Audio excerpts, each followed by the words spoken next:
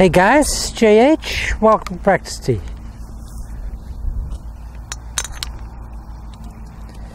Okay, you probably get sick of hearing it, guys, but boy, it's just so windy here every day. Well, not every day, that's exaggeration, JH, but it's windy. Okay, couple of things.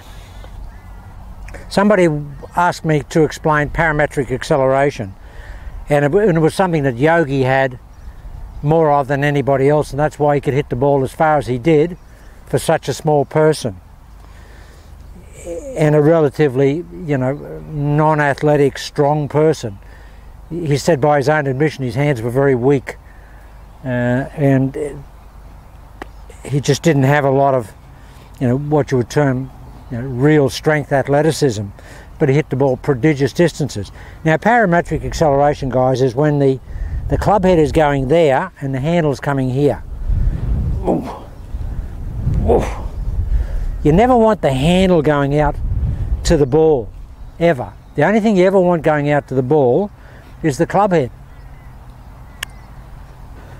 That's all you ever want going out to the golf ball. But what we see a lot of times with players generally is front on, they fire their hands out to the golf ball. Guys, you fire the club out to the golf ball.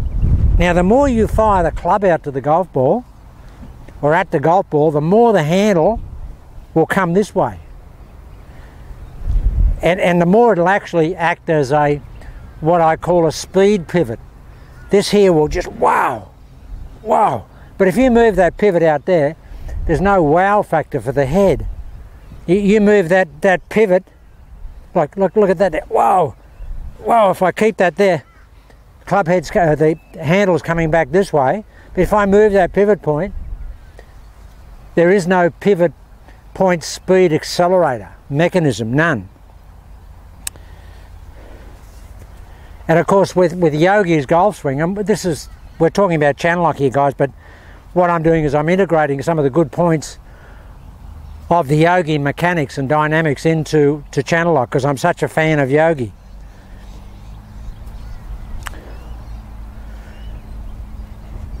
And of course I want to unlock as much as I can of the mystery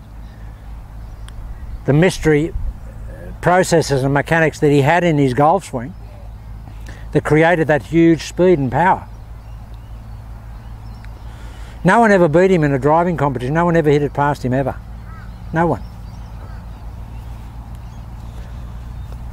Now, guys, Yogi clearly didn't have a method that you can learn. Because by his own admission, and I heard him say this once in one of his exhibitions, and it's on YouTube, where he's hitting shots, he said, I don't know what I do.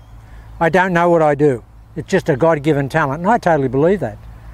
I know what he felt, and I know what he could do, but he could never explain it in terms of a mechanical process.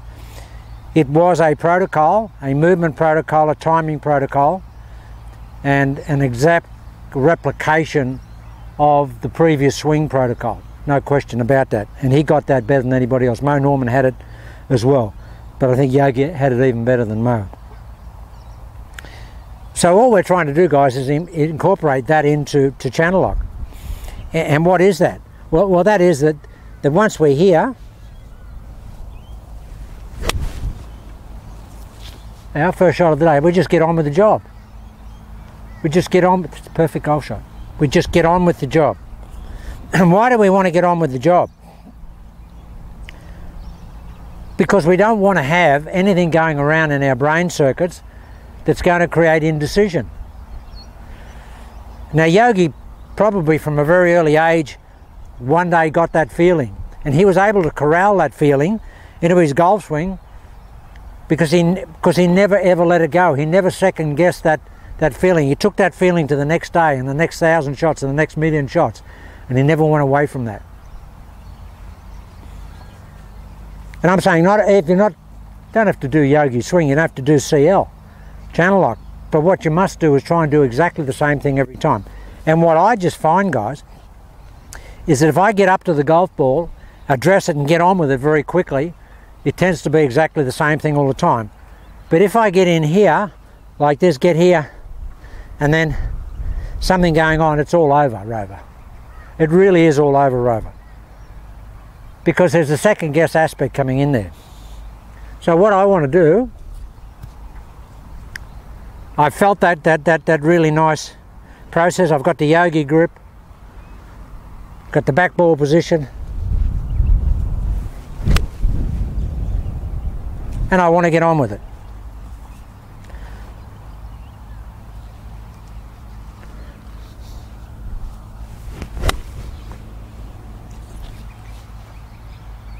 Now that may look like a quick process, and it is a quick process. But I'll tell you what, it's a quick, consistent ball flight process. Now I'm warmed up after 4 shots. It's never coming down. Get picked up on the airport radar here. But those first 3 shots, whereas they weren't timed perfectly, they still would have been, you know, very close to the vicinity of the target that I was aiming at. But the last one was just a bomb. And that was only because I was tight.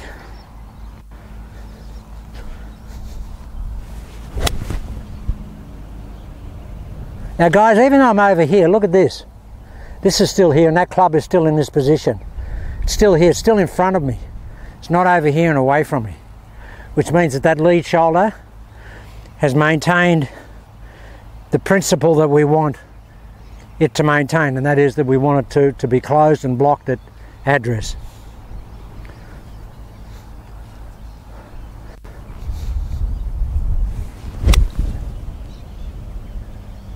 That's what I like when the club's in here, guys. I don't want it over there. You can let the weight move around onto the side, onto the lead side to release the tension. No trouble at all. Absolutely, but we don't want to have a golf swing that looks like that.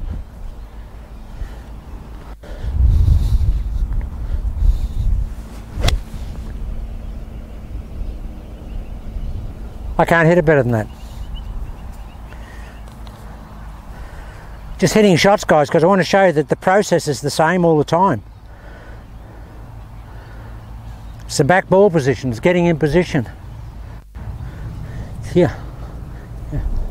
And then it's the yogi load. Right, see if we can super yogi load this. I love the yogi grip. So windy, guys.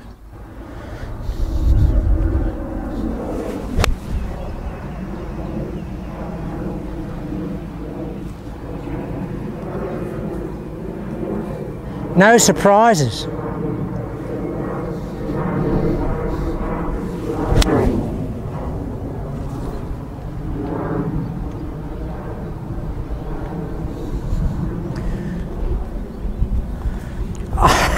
I don't have an opportunity to think about anything other than the last shot, or have an image or a feeling of the last shot. I really don't, guys.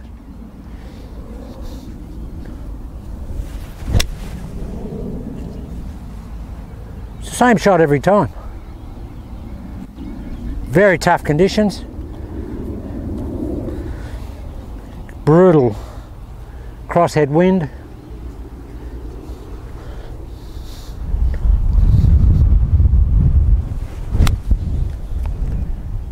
Perfect golf shot, and that nearly blew my cap off.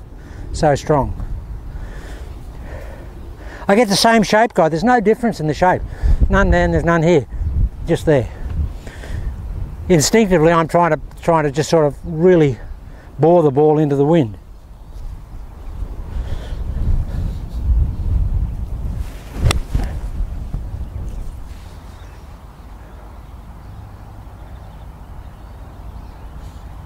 Okay, so that's what I call a get on with it process. Now that'll be hard for people who are methodical and take time over the ball and need time to settle down. Well, I don't think there's anything wrong with that, guys, but just make sure it's exactly the same amount of settling down time every single solitary shot. Now something with Yogi Lock, with the driver, because we're wanting to hit up, we're wanting to hit up on the shot, you've got a license, guys, to bring the ball up a little bit. It doesn't matter if the ball's up a little bit past the back foot, as long as the shoulders are closed when you hit the ball. I just find that when the ball is back, that it's easier to keep the shoulders closed. As it moves up, the shoulders want to go with it. So, but if you want to move the ball up a little bit, totally okay.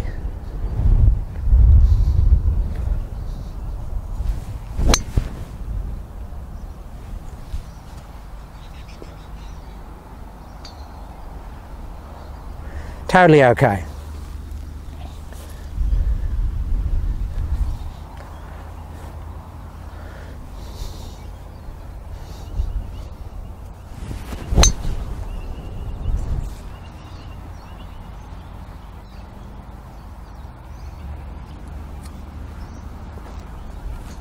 The ball stays in the air a long time, guys, with into the wind. Long time. So you can move it up a little bit. Yeah, no problem.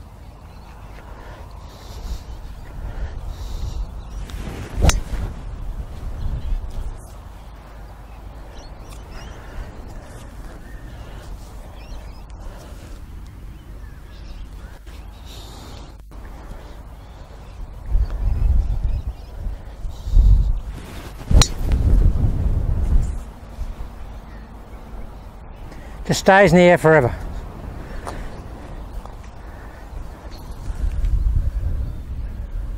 And because I'm hitting up, I'm not taking the tee out.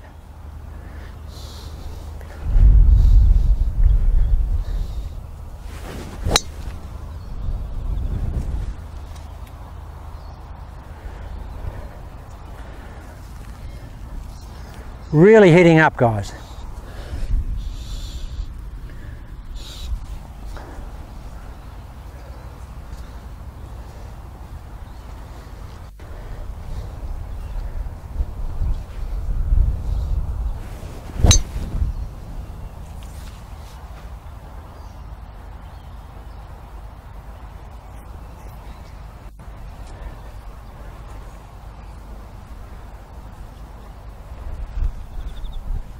Tee came out of the ground, wow. All right. What else do we want?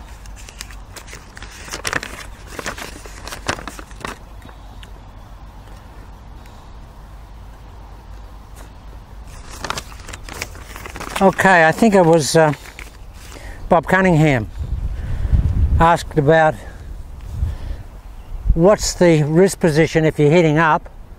What does the wrist position look like at impact? Well, if you're hitting up, guys, it's going to look, if you hit this way, it's going to look like that. It's not going to look like that. It's going to look like that. So that we can get that trail hand firing past what we think is the front wrist. That's what we want to feel. So what does it look like? Looks like that. If I was hitting up, I'd look like that. Now the club is released, guys, see it's here. I'm not hitting up like that, so the wrist is not like that. It's like that. Here. Club head is released, as it has to. And that's what it, that's what it should, that's just what it should look like. I'll try and hit one this way to give you a look at that wrist.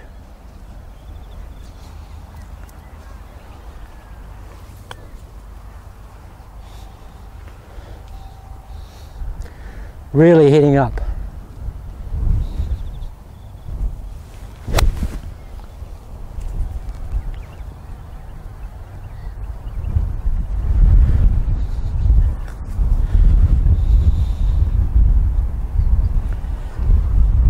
Boy, that's that wind is strong.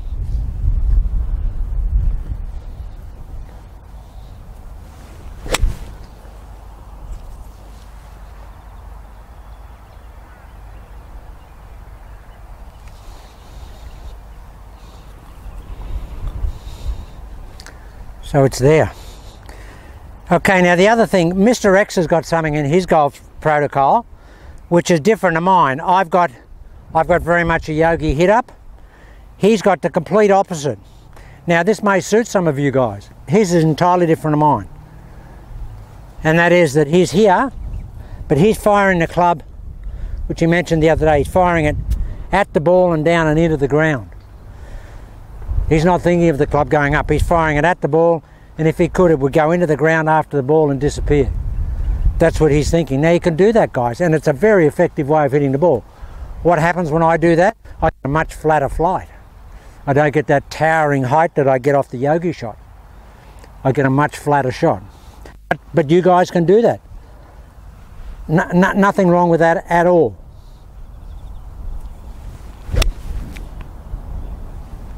Now that's a really hard, flat flight. He said he feels like he's choking it off when he hits it.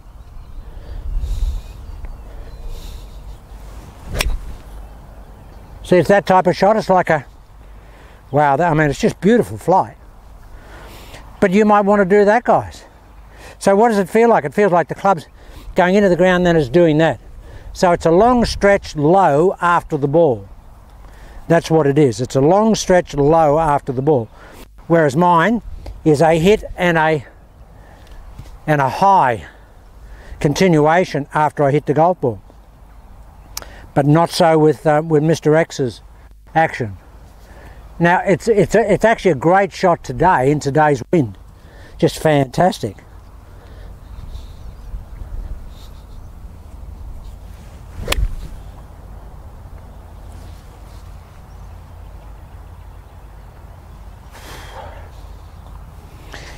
It feels more restricted for me because I'm used to having the club go up, but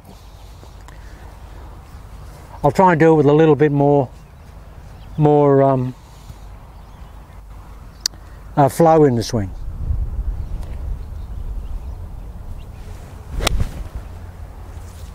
Now that was hitting down. I got the best of both worlds there. I felt that it was down and then up, and I got the high flight but the boring flight.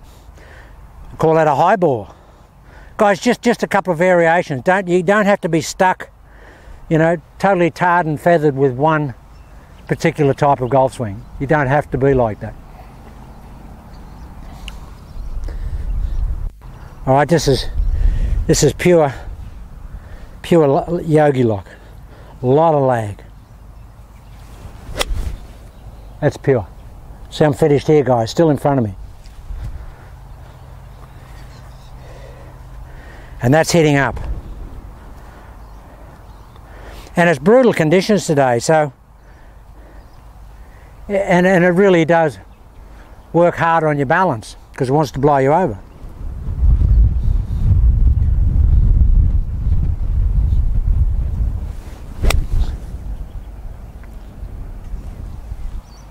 That's what I like, when this hand's in front of my body. That means my shoulders are closed when I hit it.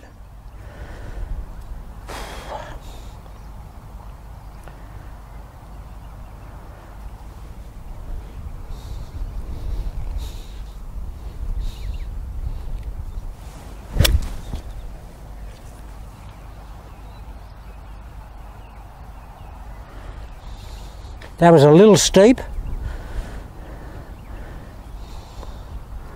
Took nothing off it.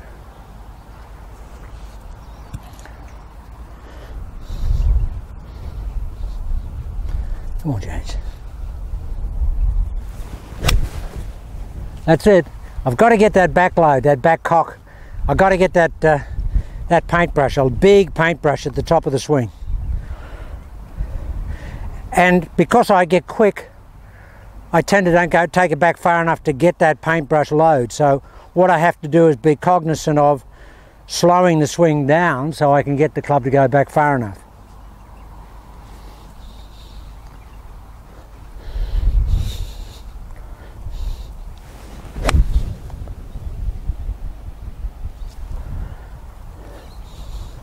It's amazing, guys. I mean, you really can't hit the ball offline.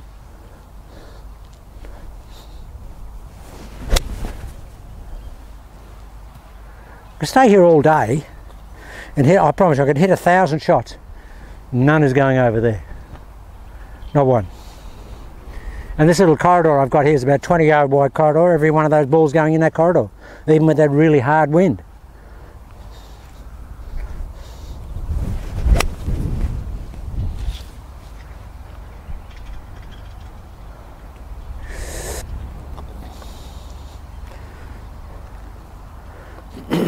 You know why? Swing, because I'm just remembering the feeling of the last shot. I'm not trying to conjure up a new shot. I'm just remembering the last shot. Now that's maybe something that's important, guys. Just remember the last shot. Don't think about this shot. Remember the last one, providing it's a good one. But it should be good. That last one was good, so I remember it. That's the best one ever. Again, the best one ever since I've been on Channel Lock. And that's just that extra paintbrush load, guys. Just fantastic feeling. That's all I have to work on now, is getting the golf club going back that far. Get it back here so it automatically cocks back here, so that when I turn, I'm turning against the weight of the golf club. If there is a secret in this in terms of timing, it's turning against the weight of that golf club while it's still going that way.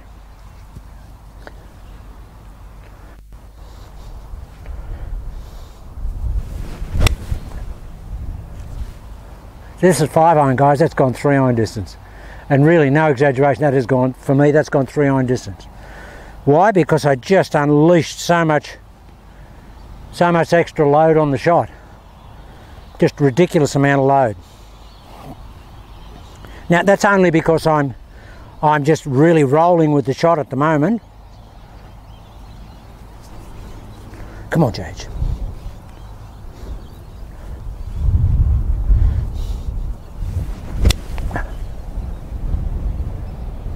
See, even though I'm over here, guys, look, this is still in front of me. It's not over here. I'm not releasing the club around my body. Just keeping it in front of my lead shoulder. Sure, you can let your weight get across. You don't have to keep it all back. I feel it's back when I hit it. At impact, I feel it's here, which is where I want it to be.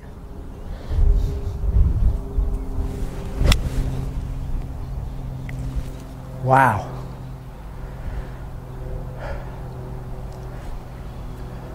As I said the other day, guys, for an old dude like me, I just love the extra zip I get out of this golf swing. And is it tiring? Well, it might be for other older guys my age, but I work out every day, so I'm quite strong and reasonably fit. So I don't, there's nothing in the golf swing that will ever tire me out. The golf swing weighed 40 kilos maybe, but not when it weighs what it weighs. Come on. Come on, Jay.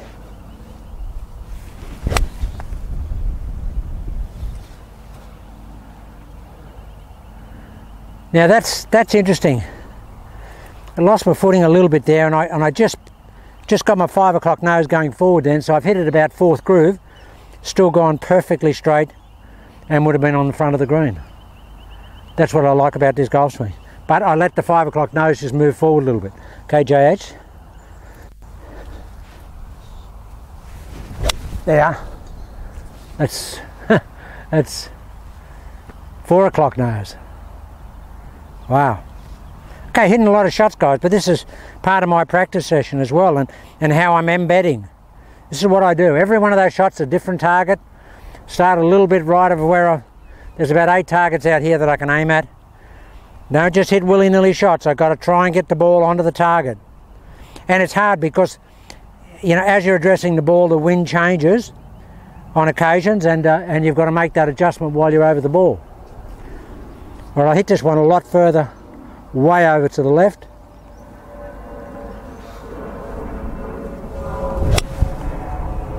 That's 40 yards left, but that's right on the target that I aimed at. Gee, that's long. Long for old JH. Wow.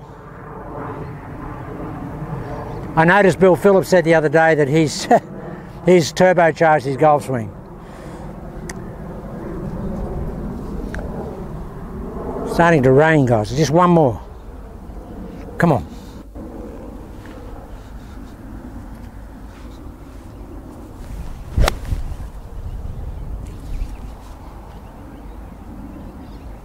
Perfect. All right, I'll just try and Okay, now that I've been hitting those quickly, I'll just slow everything down and try and get some nice coarse tempo. Okay, try and hold this one, JH. Don't hold out there, but think you're going to hold it.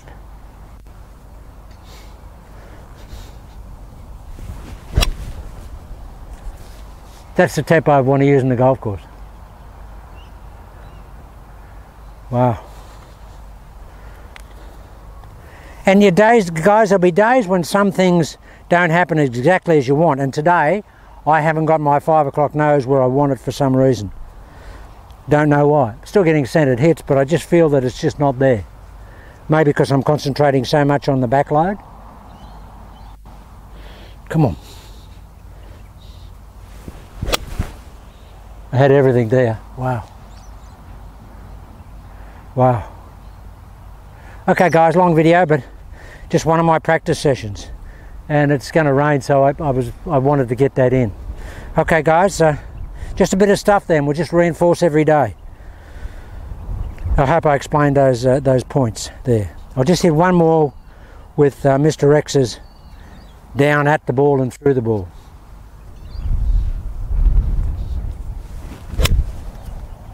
See how that's chopped off? But gee, that's a good shot. Okay guys, just a couple of different things today.